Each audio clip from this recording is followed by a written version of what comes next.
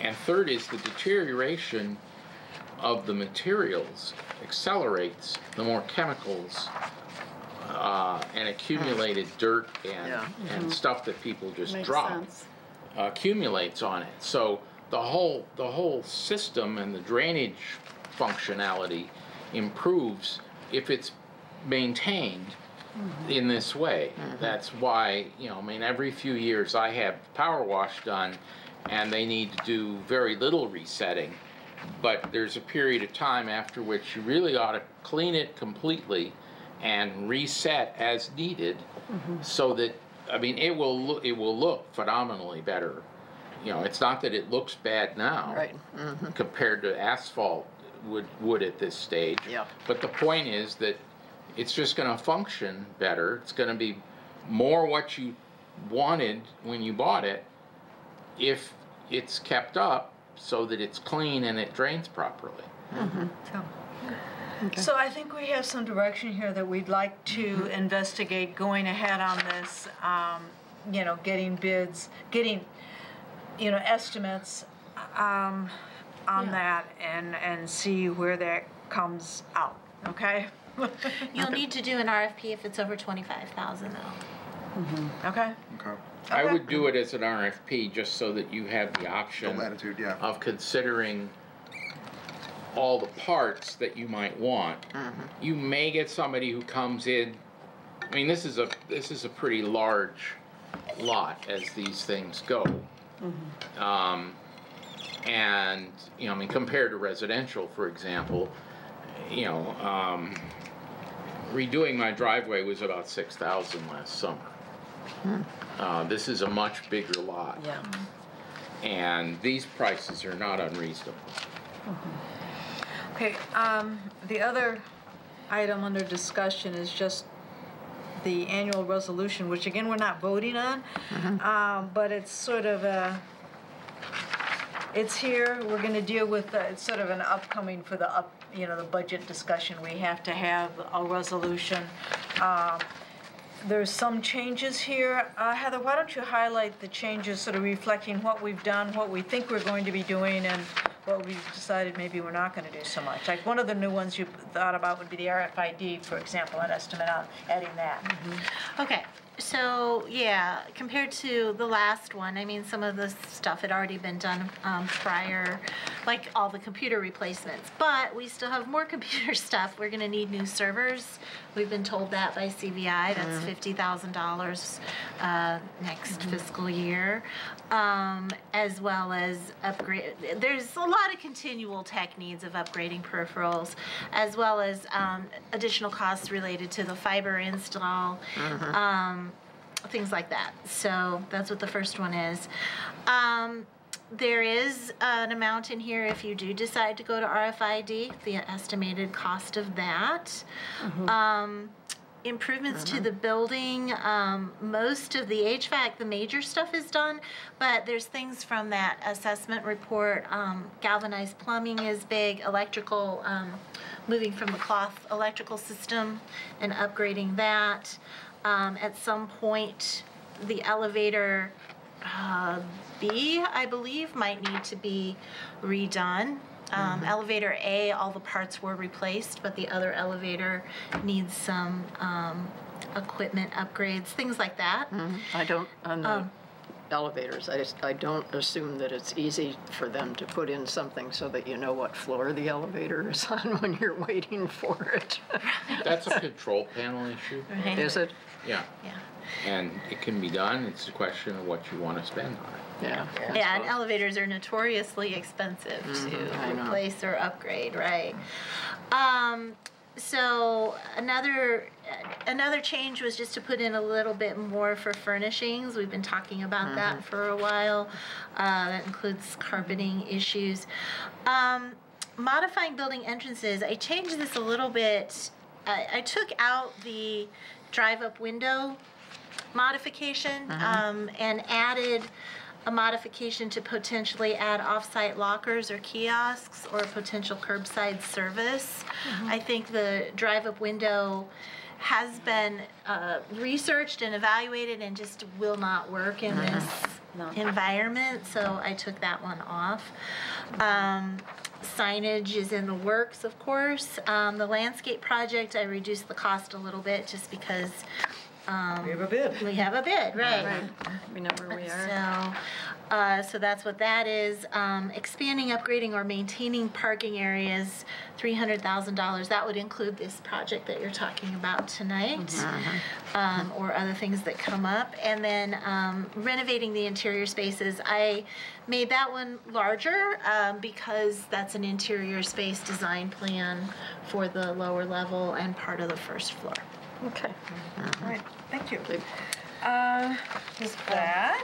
And you haven't voted on it yet, but I just wanted you to see it Sort of, so that you can vote so on that, it later. you know, Heather going through what she's Familiar. done, what, you know, her thinking on it for us to, you know, have in front of us for the next, for our finance committee. Director's report. Heather, this is it. Your last one. Well, it's, I'm very sad tonight that this is my last meeting Yes. with all of you. It was a very difficult decision. I have a heavy heart while I'm leaving. It's rather bittersweet because it's a wonderful library, and I just want to say thank you so much for all of you. You've been a pleasure to work with, and you have really helped me so much to learn and grow as a professional, and I just really want to thank you for that. So I know without a doubt that the library's in good hands with this board and with this staff, and that things are going to run very smoothly in my absence, but I'll be keeping my eye out, see what's going on. And this was really a personal decision, and I felt that my heart belongs in children's, and that's where my career is taking me next, but I just wanted to say how much I appreciated all of you, so thank you. Thank you. Mm-hmm. So we have two co-directors, Gail and Betty, and Barb is certainly assisting a lot. We've been talking a lot about transition issues. We divided up responsibilities. I sent you that list, I believe, so that you can kind of get a sense of things. In general, Gail will be your main point of contact for board communications, although Betty and Gail will both work very closely together to prepare the board packets. Often you'll see them both at the board meetings. We just thought it would be simpler for you to have one point of communication, but they will be talking all the time and sharing everything. So I just wanted to thank them for stepping up and helping the library during this time of transition. So the search firm is Bradbury, which you guys already know that. Mike Boone, our new HR manager, will be the communication conduit for that. Great. So that he can make sure that staff is informed, and you're informed, and the search firm is informed, and the co-directors are informed. And so everyone has the same information about what's happening on the search. So that's what that's all about. Very excited that the salary grade scale project is done. That was a big bear of a project. The new grade scale has been introduced to staff. You guys have seen it. Everyone's seen it. So the next step is just making the adjustments. The first phase of that will be done by the end of this week to make sure that people are brought up to minimum and those adjustments are made. Who does that and how? I'm working with Barb and Okay. Mike on that. We're Okay. sending letters to all the staff that will be impacted by that. Great. So, you know, it helps us to avoid pay compression. So that we can make sure that existing tenured staff are keeping pace on the scale, just like new hires. So, so I did want to put in a little yay for Lyra because I know that was a hard decision that you guys made, but I feel like you guys really made the right decision after hearing what's going on in liability insurance world. Oh, yeah. Cyber world. Yeah, exactly. They're really staying on top of issues that libraries need protection about. So I think that's really great. Landscaping, the plan's on track at this point, but I just wanted to clarify a couple things. One is, at the last meeting, you guys saw the plan, you voted for the engineering study to proceed forward. You did not vote on the cost of the plan, but you agreed that you liked the plan as it was designed, and you wanted to use that design to get the engineering study going and to go to bid. So right now, that's where things are. It's really up to you, like you said, if you want to meet to have, you know, a decision about how to proceed. Betty and I have been talking, we talked to Jody. There are points where you could continue with the project and pause. That's one option. Or you could just stop the project and do it all in the spring. That's another option. In the spring a year from now. Yeah. Right now, the project timeline has the hardscape going in the fall and the plantings going in the spring. If you decide to pause, you could pause briefly during the bid process just to give yourself time to really think about it and you know, get all your ducks in a row. So you could delay that like maybe a month, something like that, or you could just have the whole project done in the spring. And the other And would we still go forward with the engineering part of it that was being done now? Yeah, I mean, that's what I would recommend, that you at least get that part done. That's the foundational I think part, so. yeah. that's what Yeah. So then we can move forward when we decide it'll be done. We Yeah. don't Well, have to part wait. of the engineering work is to recommend staging and phasing. Right.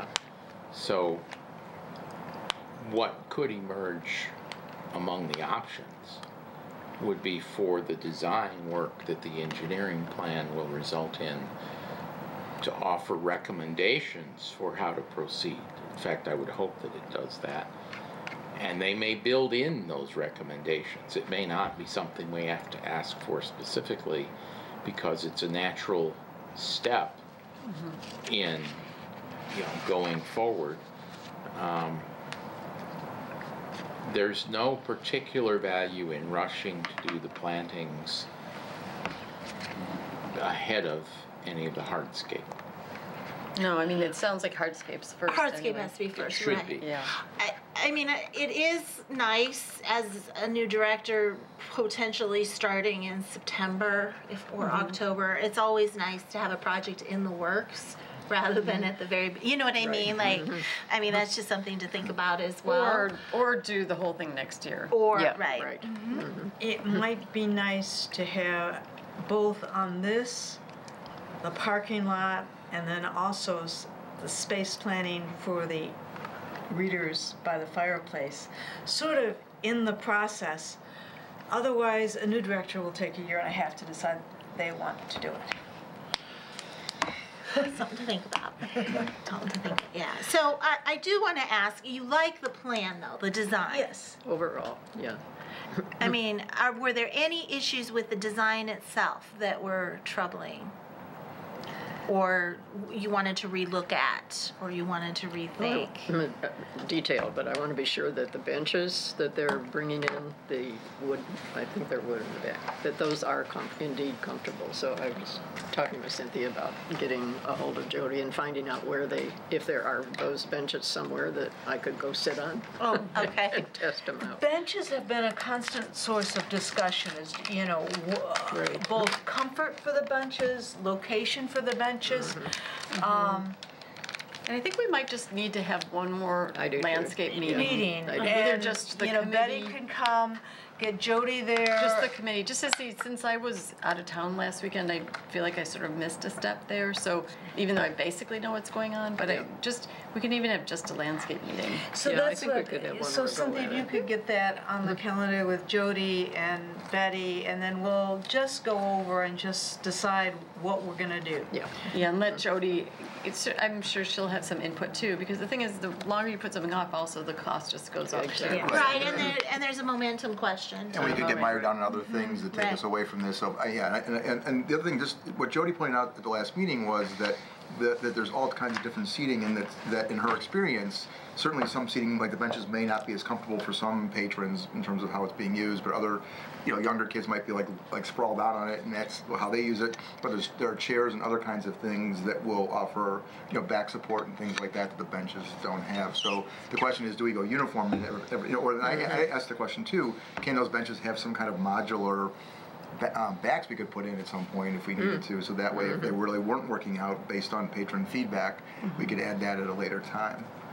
So that's one way of looking into it. It's a good thing to bring up. Yeah. Okay. Okay, signage is on track. That's just a day project for installing signage. Oh, okay. I have just one little detail question. Did we think at all about putting something on that door that leads out to Wilmette Avenue to say no entrance, or on the door? You mean from the inside? Yeah. That's a good question, but I don't know. I mean, there were a lot of different specs and different signs, but I didn't know if that came up, but I was walking by there today, and I remembered that people try to get in that door, somebody said. Right. Where is there an existing sign? No. Okay. Not that I could see. Okay. I mean, you went from the exterior though, right? Yeah. Yeah. Oh, okay. Yeah, we didn't do any exterior signage. It was all interior. Well, you could still put one on the interior. Like a vinyl kind of thing? Yeah. Okay, I'll mention it to Sarah Beth. She's in charge of that. Okay. So Polaris. Salon